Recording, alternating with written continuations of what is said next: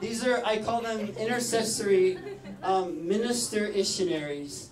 And they live here. They seek God full time, you know, day and night, night and day. They give their lives. They lay down their lives to see other people encounter God.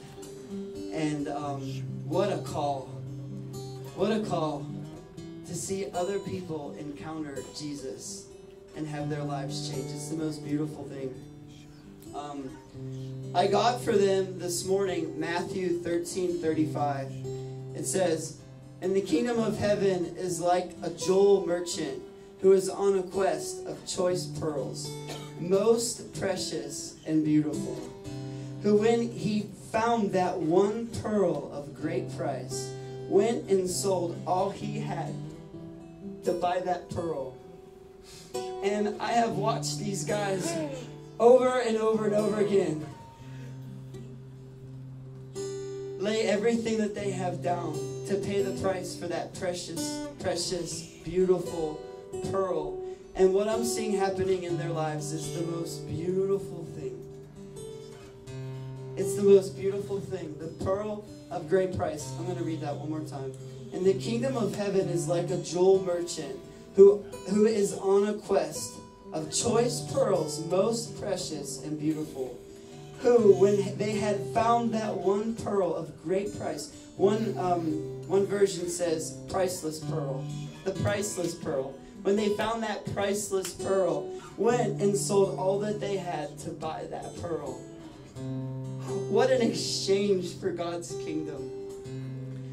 And when I see the fruit of the price paid, when I see something new from God in them, when I see a new healing in their hearts, when I see something they've gone after with all the hunger on the inside of them to go after their healing so that they could be a healed vessel to help other people from a healed place, I find myself just wanting to get down at their feet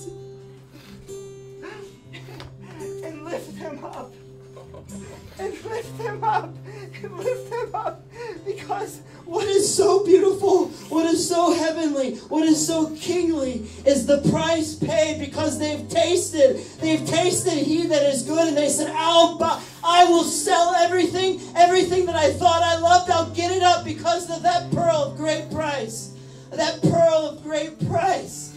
and I'll pay it, and I'll pay that price. It's so beautiful. It's so beautiful.